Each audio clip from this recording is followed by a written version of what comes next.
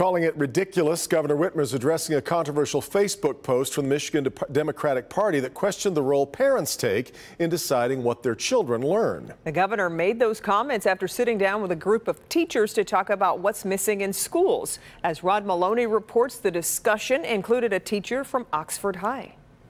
The governor made a couple of stops here in Metro Detroit today, starting here at CNS Health in Waterford near what was the old Summit Place Mall. And what she wanted to do was to hear from people on the ground, healthcare workers and teachers, to find out what she can do as part of the state budget to improve matters for them.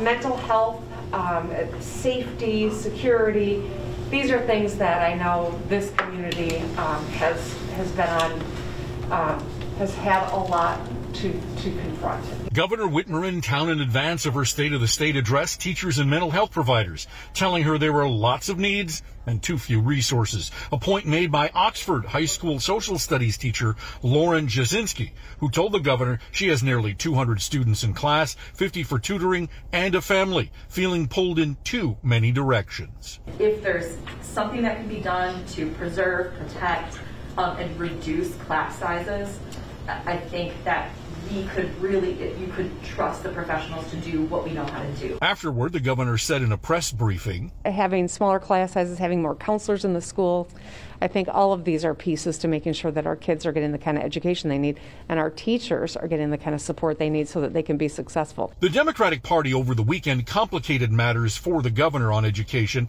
in a Facebook post about schooling, saying, quote, "It is to teach them what society needs them to know. The client of the schools is not the parent, but the entire community, the public." It was a ridiculous post. I'm glad it was taken down. I do not agree with the sentiment as a parent of kids who went to the public schools. That post taken down created howls of protest in Lansing from Republicans, saying that the Democratic Party believes that the parents have no say. The governor says it needs to be a collaborative effort between parents, educators, and the Department of Education. In Waterford, Rod Maloney, Local 4.